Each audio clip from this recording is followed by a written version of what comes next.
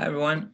So we have another lecture today. So first of all, I started with some of your suggestions. Some of you wanted to get a beach background. So there you go. We have a beach background. Also symbolizes the fact that last week I was supposed to be in Hawaii on the beach. This is supposed to be beach from Hawaii. It's either a Hawaii beach or a very bad Photoshop of a Hawaii beach. I'm not sure about that since I haven't been to Hawaii. But that's what we have for today. And I hope it's good. If you have more suggestions, you're more than welcome to send me some ideas. One quick thing before I start today's lecture, I will send later tonight or tomorrow another video. The same thing with the YouTube channel, everything is going to be the same. That's going to be the video for the final tasks, the paper and the presentation. It's going to be a short one, about 10, 12 minutes, something like this, tops, even less. I will give you some pointers about what I want to do, what I expect to do, and those kinds of things, instead of just trying to do a very long email that's going to be too much of you to read. So that's going to come later on today. So let's start with today's topic. I'll just put the slides on. There you go. Today we'll talk about state sponsorship of terrorism. Before we begin, as usual, we'll do a quick review on the stuff we had for Friday's lecture, actually, because on Monday you had the movie, which I hope you saw. It had some interesting points. Both movies, the PBS shorter one and the longer one, both of them were kind of interesting. So I hope you like that. On Friday, I did a pretty long lecture combining the main groups of jihadi terrorism, Al Qaeda, and ISIS. So I started talking about Al Qaeda, the origins in Afghanistan, how it shifted the focus to the U.S. Attacks over the 90s, culminating in the attack, of course, in the United States in 9/11. And the current challenges, mostly due to the global system based on states, which led to the main feature of Al Qaeda over the last 10 or 15 years, which is franchising. The goal of franchising and allowing Al Qaeda to keep the control in those areas, and the risks such as diverging interest between the local group and the leadership of Al Qaeda, the fact that the leadership has to delegate the authority actually to the local franchise, and that may lead to those diverging interests and the problems with that, the harm that those kinds of local affiliates do to the transnational ideology that Al Qaeda had. So we talked about all those things. Then some of the actions that Al Qaeda does to counter that, with the name of those franchises, usually not related to the country in which they operate, but more to the area, or the fact that they tend to extend their operations beyond those local areas. Then I mentioned a couple of points about the potential revival of Al Qaeda over the last 2 or 3 years, mostly the demise of ISIS, which allowed a lot more recruitment, and the local structural conditions in places like Syria and the Middle East overall, weak Arab governments, the fact that the American forces are coming out of the Middle East oldest will allow Al Qaeda to revive allegedly in the future. Then we move to talk about ISIS, the #1 franchise that Al Qaeda was able to establish. Its origins in Iraq, how it actually separated itself from Al Qaeda and became an independent organization around 2013 to 2014. The very different approach that ISIS took, a much more violent approach, mobilizing the civil society of the Muslims as part of their goal. The expansion over 2014, 2015, which led to the counteroffensive by the West and the loss of territory until today. Today, ISIS, is mostly like a medium-sized insurgency force. The main strength of ISIS as a terror group and its ability to innovate and to adapt and evolve, which the main example for that is its use of the media for information warfare and the online media for expanding its influence. I talked about the virtual caliphate, the virtual planner model, which was implemented in the attacks in Paris, and how those things allowed them to win even more support globally, not just in their own area, and increase recruitment not just for the Middle East, but for throughout the world. There's the ability to recruit to the jihad movement. Other enabling structural factors in Syria and Iraq, all of them allowing to the emergence of potential resurgence of ISIS, Al Qaeda, and all the groups of the jihad. So that was a pretty long lecture talking about that, but I wanted to get you a sense of where we are standing today with those groups and some of the things they did in the past. So if you have any questions, as always, you're more than welcome to email to me. So today we'll talk about state sponsorship. So first of all, what are we talking about when we're talking about state sponsorship? It's mostly states that support in the sense of providing access to economic resources, military resources, diplomatic resources, intelligence resources. This kind of support in turn translates to better and more advanced weaponry, training, and the access to information, classified information, a safe haven for those terror groups. They'll be able to be safe from any kind of external forces attacking them, and a lot of logisticals and support from infiltration from other forces. So that's what actually it means. But one of the interesting questions in this case is this is kind of a puzzle. Why would a state, what's the benefits for states? Why would a state conduct this kind of affairs sponsorship when there's a lot of risk associated with that? So let's look at those things, trying to understand why do states decide to engage in sponsorship of terrorism. So the first question in this case, or the first point which raises this as a puzzle, is there's direct as well as indirect reprisals for support. So of course, the American invasion to Afghanistan due to its support, Al-Qaeda. In Libya, the American strikes, the West strikes, and the attacks on Libya through to Gaddafi's support for terrorism in Europe in the 1980s. The vast economic sanctions Iran has been suffering, which part of them are due to its support for groups such as Hezbollah and Hamas. And last one is, in this case, is Sudan, which was attacked multiple times by the United States and pressured by Egypt for harboring bin Laden and his associates from Al-Qaeda. So there are direct and indirect costs for sponsoring terrorism. Still, why would state do that? Other puzzles in this case is the fact that state sponsorship does not provide necessarily efficient results. Terror groups may be an unreliable ally and will not fulfill their promises. They may cancel missions, not complete their missions, promote their own agenda, and clash with the sponsor. There's research that shows that the long-term benefits are not really clear in most cases of countries supporting terrorism, and the clear examples for that is India and its support for the LTTE, the Tamil Tigers, which operated in India. So they cooperated early on when the Tamil Tigers started operating in Sri Lanka. The approaching peace deal with Sri Lanka that the Tamil Tiger had led to military clashes and between India and the terror group, and eventually a suicide attack which killed the Indian Prime Minister Gandhi in 1991. So the results eventually for India were not that supportive. So why exactly decide to do that? The third point here is the reputation and image costs, again, for the sponsoring state. Providing support for groups may create damages for its supporters due to the policies of the group.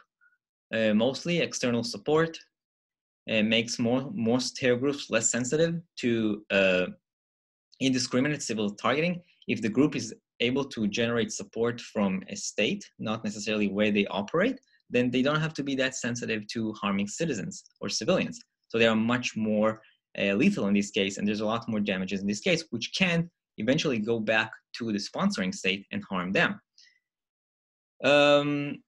There's a possible negative cost for the long-term reputation of the sponsor due to the brutality or the very extreme method that some of the terror groups operate. So again, this is a lot of cost to pay and seriously harm the long-term interest of the sponsoring country in terms of, for example, losing the local support in this specific country.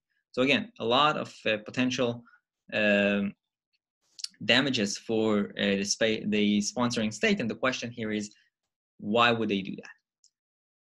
A similar question can be raised when we're thinking about it from the group's perspective. Why would a group decide to seek for sponsors?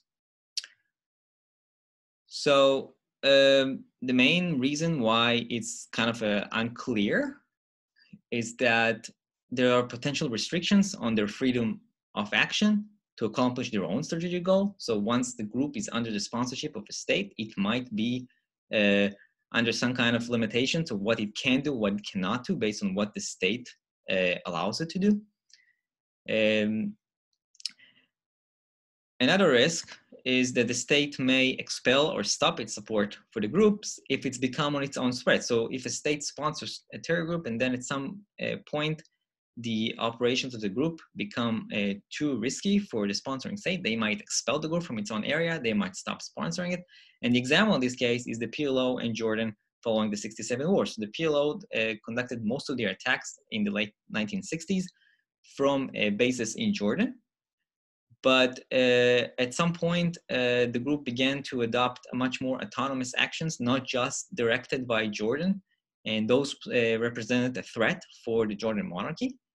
And that ended actually with what is known as Black September in 1970, when the Jordan army clashed with militants from the PLO. There was a lot of casualties in those attacks, and eventually the PLO was expelled from Jordan to Lebanon. So that's the perspective of the terror group. Before we begin going a little bit deeper into this issue, well, let's talk about definition. So first of all, similar to the overall discussion, and I've mentioned that a lot of time over the last weeks, is terrorism has no consensus definition. We adopted one based on the book, but overall, state sponsorship also doesn't have a consensus definition. The bottom line when we're thinking about state sponsorship is that we're thinking about the role played by state that supports on some level. There can be different types of support. We'll talk about that in a minute. Some kind of non-state entity that conducts acts of transnational terrorism. So that's the definition for us. State sponsorship can be materialized as in different versions. For example, a state will establish a terror group because it wants it to serve as an agent, as a proxy that will spread some of its goals or implement some of its goals in another location. And the prime example for that is the Hezbollah Hezbollah was established by Iran in the 1980s in Lebanon and been sponsored by Iran since then. And it has promoted a lot of the Iranian goals. And the last thing in this case is we need to remember that state sponsorship, although like a lot of terrorism over the last 15 to 20 years, which seem mostly like an Arab issue or an Islamic kind of terrorism, is not necessarily that, because the operations by the Bas group from ETA in northern Spain has been supported not explicitly, but a lot implicitly by the French in their operation against Spanish. And the entire saga of the Iran-Contras with the US support for this terror group in Nicaragua in the 1980s. So it's not just an Arab issue, though there's evidence for state sponsorship of terrorism throughout the globe. The next part that I want to talk about is that there are different types of supporters. There are different types of state actors that support terrorism. So we distinguish among types based on their capability and how likely they are to prevent attacks by the groups that they're sponsoring. So there's different typologies for that. So I'm going to use the Bindman one. So there are 4 different types of support. The first one is what's called aggressive supporters. Those are states which have high capacity, but at the same time, they also are great supporters of terrorism that serve as their agent. One of the reasons that state will do that, because that allows them to solve those asymmetric conditions versus another state rival. So if they are relatively weak compared to another state, they can use those terror groups in order to overcome those asymmetric conditions between Iran, in this case is the example, and other states. So again, the Iranian support for Hezbollah and Hamas is intended in some ways to compensate for its asymmetric conditions versus the United States and Israel. So this is just one example for that, but this is one group of supporters, aggressive countries which have high capacity, and they're also great supporters of terrorism. At the same time, we have strong actors who oppose terrorism. Those are also high capacity actors, but those actually either reject the use of terrorism or at the very least they remain neutral in this case. The example for that is the Americans' relatively implicit support or remaining neutral whenever it comes to the operations by the provisional IRA in Ireland. That happened all the way through the mid-2000s. The United States have ignored the fact that a lot of the Irish operators have smuggled weapons from the United States to their area of operations in Northern Ireland. So that's another example. The third group is what's called weak supporters. Those are actors who don't have a lot of capabilities, are relatively weak actors, but they are supporters of terrorism. So the problem that they face in many cases is that they cannot actually expel the terror group if they want to. And the prime example for that is the Taliban in Afghanistan.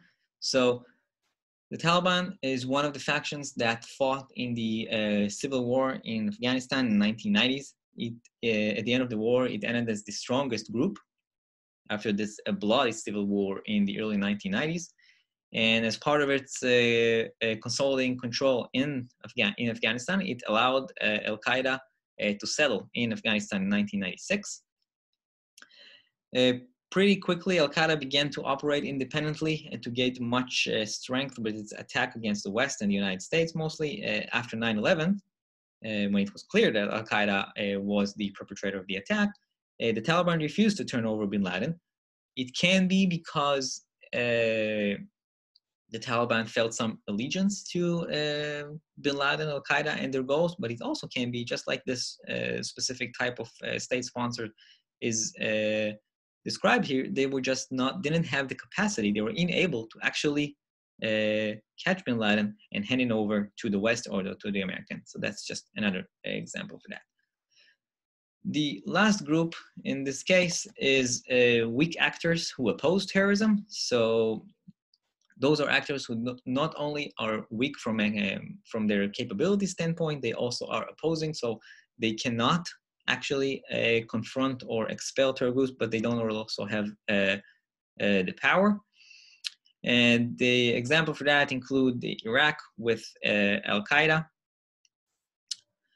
In Iraq, which turned out to be ISIS eventually, they were unable to confront Al-Qaeda in Iraq until they got a substantial support from the United States. Another example is Somalia, who cannot address the threat posed by Al-Shabaab, reminding you Al-Shabaab is the local affiliate of Al-Qaeda in East Africa or in Somalia. Some of those examples, especially over the last two groups, the weak supporters and the weak actors who oppose terrorism, also show how there can be state support, which is actually what can be termed as inadvertent support. Those are weak actors who are trying to get as much support, external support. The actors themselves, the countries themselves are looking for support from the global community as much as they can because they are very weak from a capacity standpoint, just like the structural factor we talked about. This allows the terror groups to operate in their areas, but because they're also the issue of they're arguing that they will fight against terrorism, so they're able to grant support and aid from strong actors around the globe. So, prime example for this type of supporter is Pakistan after 9/11. Pakistan after 9/11 joined the United States in its combat of Al-Qaeda. It was able to secure an extensive amount of military, intelligence, and financial aid from the United States. But there's a lot of people that argue that it did not use those funds to combat Al-Qaeda, and in many cases, it actually harbored many of its supporters, mostly within its intelligence services. So this is the weak actors and how they may not always directly support terrorism and how they will be able to gain from that while they're still supporting terrorism.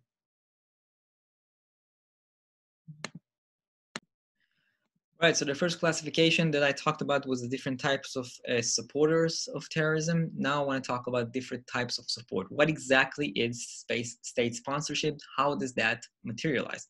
So the most obvious example is what's called sanctuary, and that's providing safe haven for the group. It allows us to train, to make its preparation, to plot its operation, and conduct a lot of recruitment. Because the group is in the area of the sponsor state, it is actually protected from any kind of foreign intervention. It allows them to focus on more recruitment and planning on future attacks. In turn, that actually represents for the terror group incentives to seek that support. For example, the FLN, the group in Algeria, established many of its forward bases in Tunisia, who is the neighbor of Algeria. And during the revolution in Algeria, which happened between 1954 and 1960, they were able to conduct most of their attacks from Tunisia, mostly because the French were unwilling to engage in military attacks in Tunisia. So it provided a lot of operational benefits for the rebel group, the FLN. So this is just one example how sanctuary is beneficial for the group and how they may seek that in other countries. Another central form of state sponsorship is providing all kinds of resources such as money, weaponry, logistical support. So money is a very critical component for the daily operations of terror groups, and we'll talk about that in one of the following lectures when we talk about the financing of terrorism. But money allows groups to run operations, to pay the recruits, to purchase weapons, technologies, all kinds of transportation equipment, establish effective propaganda platforms. All those kinds are based on money and all kinds of logistical support that the states who sponsor the terrorism is able to provide. And the prime example, again, coming back, is the Iranian support for Hezbollah, which allowed the terror group a lot of freedom to concentrate on its operations and less on finding financial support. For example, in 1996, Iran provided planes full of weapons as well as over $100 million to support Hezbollah and its extended political and social influence in Lebanon, just as one example. There are also examples for more specific types of logistical support for specific cases or incidents. So Idi Amin, which was the president of Uganda in the 1970s, provided a place for the group called Black September, who hijacked Air France flight that originated in Europe and was intended to go to Tel Aviv. All that happened in 1976. So the Ugandan dictator back in that incident provided, other than providing them a place to land the airplane to conduct all their demands, he also provided them with weapons and some of his military personnel to carry out their mission. This incident, I've mentioned that a few times, ended with the Israeli hostage rescue operation in July of 1976. But again, this is just one incident of how some countries can provide some specific support for terror groups in their attacks. Other types of state sponsorship, of what exactly does it mean, state sponsorship. So some supporters allow groups access to advanced training facilities, or they actually train themselves. And the American used to train a lot of the Central American paramilitaries in combat techniques and intelligence techniques. They also provide this access to intelligence about their adversaries, so that provides other benefits to the terror group when they are under the sponsorship of some powerful state. Organizational assistance is mostly relevant in the early stages when the group is being established, because it allows them to close some of those information gaps on how to direct volunteers to join, how to, it's related to the conduct of leaders, and how to diffuse some of those inner group rivalries that usually are more prevalent early on. Two more types of sponsorship include diplomatic support. So the prime examples for that is the support that the Arab countries are providing to the PLO in its struggle with Israel. And the main implication of this kind of sponsorship is that it provides more legitimacy for the claims of the terror group. A more wider scale types of sponsorship in this case comes with inspiration or ideological guidance. The examples for that, the more older example is the Soviets, who provided a lot of this ideological guidance to the left-wing terror groups in Europe during the Cold War, or all the guidance that Iran has provided for Islamic groups across the globe.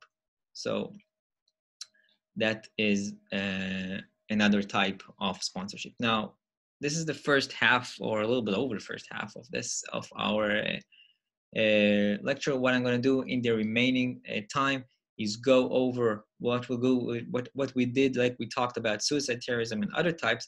I'm going to go over the different theoretical approaches that we've talked about early on in the semester and try to explain sponsorship of terrorism based on that. So we'll start with the strategic approach, focusing, as you probably remember, on utility maximization and making rational decisions. So how is it rational to sponsor terrorism? So mainly can be seen as a power maximization tactic, which is very cost effective. So the costs are very, very low relatively for the ability to maximize the power of the sponsor state. It serves as a covert method to advance the sponsor's goals, and it offers it what can be termed as a plausible deniability regarding its involvement with the operations of the terror group. So it reduces the risk for retaliation, whether it is a military retaliation, economic, or any kind of other retaliation, by a more powerful state against them. So again, supporting the terror group in this case provides it the ability to covertly advance some of its goal while reducing the risk of severe retaliation. And one example for that is the Iraqi support for the group MEK. It's called the Mujahideen Halak, which is a group which resisted the Iranian leadership throughout the 1980s, mostly late 70s and throughout the 1980s, all the way to 2001. So Iraq provided weapons and sanctuary for that group. And in return, that group supported the regime by Saddam Hussein by focusing and attacking any kind of internal opposition in Iraq. So this is just one example. Another explanation that related to the strategic approach is the idea to project power from a global standpoint. So a state that wants to project its power beyond its immediate border can use terror group in order to do that. It is a realist perspective. Actors in the international system that need to operate within the overall balance of power. So you want to project more power externally beyond your immediate neighborhood, so you use a terror group for that. The example again is Iran using Hezbollah versus Israel and the United States. At the same time, just as we talked about with the strategic approach, counter evidence for this, we'll talk about mostly the cost that states suffer. I've mentioned a lot of them early on. States are suffering substantially an insignificant amount of cost, but usually they persist. So Iran suffered a lot of cost based on its support in terrorism. It still persisted in that. So again, we have to think about how is that fits into this rational calculation. And that's something that we can talk about. Next in line is the ideological approach. So the focus in this case is how do different belief system ideologies, usually focusing on regional or global dominance, and how that provides an explanation for sponsoring terrorism. And to understand that, it's easier to think about it as an example. The Saudis have, over the years, have provided kind of an implicit or silent support for ISIS and its operation as part of the global jihad movement. And the main reason for that is a lot of the interest of ISIS align with those of the Saudi regime with respect to the more fundamentalist radical version of Islam. So that's one interpretation, and why the Saudi Arabia provides this silent support for a lot of those radical Islamic groups. Now, an actor that is committed to sponsor terrorism, mostly based on ideology, is very hard to counter or to stop him from that. And there's a couple of studies that offered some potential actions. For example, we can contain those sponsors by isolating them. That means that we can identify state actors and contain their ability by isolating them with travel bans and financial freezes and assets. That's both physical and economical restrictions that try to deter states from sponsoring terrorism based on their ideology. If we can recognize that the motivation is more prestige and less ideology, then we can remove those benefits of being the status of and the benefits of being a member of the global community by preventing them from participating in global events such as a G7 or removing them from international organizations. So those are kind of actions that are intended to, again, increase the cost for the sponsoring state, so they'll decide that they do not want to sponsor terrorism anymore, especially when it comes to the same ideology. And in this case, one of the interesting problems in this case is that in many cases, the support of state is not necessarily some kind of ideology. So the support that Iran provides to Hamas fits much more to a strategic explanation rather than ideological explanation, because Iran is a Shia country, Shia Arab country, and Hamas is actually a supporter of the Sunni Muslim sect. And that's a pretty big gap between those. So it's hard to use the Islamic ideology or some version of the Islamic ideology to explain why Iran supports Hamas. So that's why, in this case, this type of explanation may not hold. Staying within those lower level explanation, we'll talk about the psychological approach and how that explains support for terrorism. So first of all, the applicability of this approach depends on the way that we conceptualize sponsorship, whether we look at that as a decision by individual leader, or whether we think about that in the context of a group that decides to support a terror group. So if we're looking at the individual leader, the prime example for that is Gaddafi, who supported a lot of terror groups over the 1980s and 90s. And part of the explanation for that in the individual level is a lot of his personality and psychological traits, such as narcissism, intense paranoia, and all those things, which led him to support other groups that will, again, show that he's much more powerful and display him in a much more positive sense in the global community. That was part of his perception. When we're thinking about it in the group context, we can go back to the main mechanism that we've talked about in the psychological approach in a group context, which was the group thinking. So the establishment of Hezbollah was a decision by the radical clerics in Iraq, which is a group of radical leaders in Iran, I'm sorry, not Iraq, and their decision to establish and support Hezbollah. When such a decision is taken in a tight group, such as those groups, then the mechanism of groupthink kicks into play, and then there's very low chances of any kind of countering opinion, somebody raising the potential risk of this kind of decision. It actually makes an effect on the eventual decision. The problem and the issue with the psychological approach, as always, is lack of data. It's very hard to find evidence to support that as individual leaders such as Gaddafi. We know that he had a lot of personality issues. We don't know if that necessarily was the case. It's hard to find evidence that shows that that was the reason for his support of terrorism. We need to have information. We have evidence in terms of private records of leaders talking about their views of sponsorship, and also the ability to assess their psychological state. So the issue, again, is a lack of data. Okay, before I move on to the next slide, I will stop here to provide you with the attendance word of today. It seems to be working pretty well so far, so we'll go on with that. Today's attendance word is snow, such as snow falling from the sky. So once you finish listening to this lecture, send me the email with the attendance word of today, which is snow. All right, moving on. Next approach, in this case, we go back up the level of analysis to the structural approach. So what we're trying to understand here is identify those macro level conditions that makes it rational and make it reasonable for us that states will decide to sponsor terror groups despite the associated risks. So we'll look at the two prime structural factors in this case that we've mentioned early on. The first one is the state capacity. So weak states can benefit from sponsorship when they're hosting groups. This benefits can be actually inadvertent. As I've mentioned earlier, the example is Pakistan and the support that they got from the American.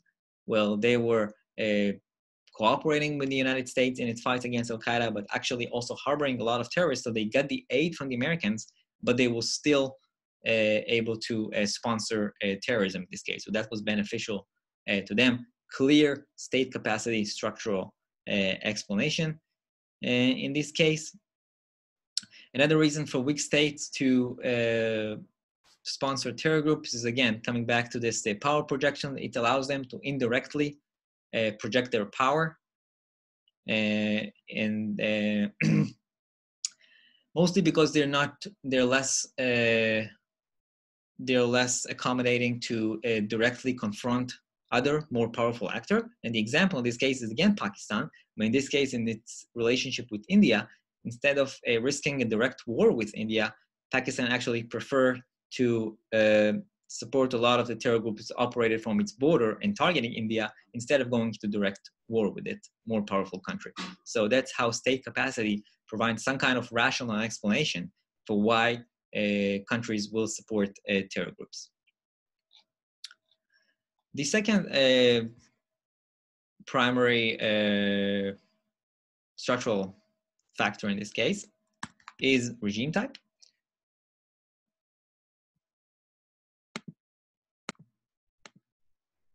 Regime type with respect to what kind of countries, what kind of regimes are more likely to sponsor terrorism or not. So two democracies that have some kind of disagreement between one another are less likely to use those kinds of groups using proxy violent access to resolve their differences because they are more likely to rely on the existing institutional or diplomatic mechanisms. For example, if the United States and Canada has some kind of dispute amongst them, they're not going to use violence in order to resolve that dispute. They're going to go to all kinds of existing institutions that exist between them. But when we have countries with different regimes, so democracies and autocracies, or two different types of autocracies that are lacking those kinds of channels between them, they're more likely to turn to violence in the form of terrorism in order to address those kinds of disputes. So that's one explanation. That's why autocratic regimes who have another disputes with other autocratic regimes, they don't have the ability to actually directly communicate with the other countries. So they will use just violence in order to trying to address those kinds of problems. Now, as always, there's while structural conditions provide us a pretty powerful explanation in this case, they also have a lot of issues.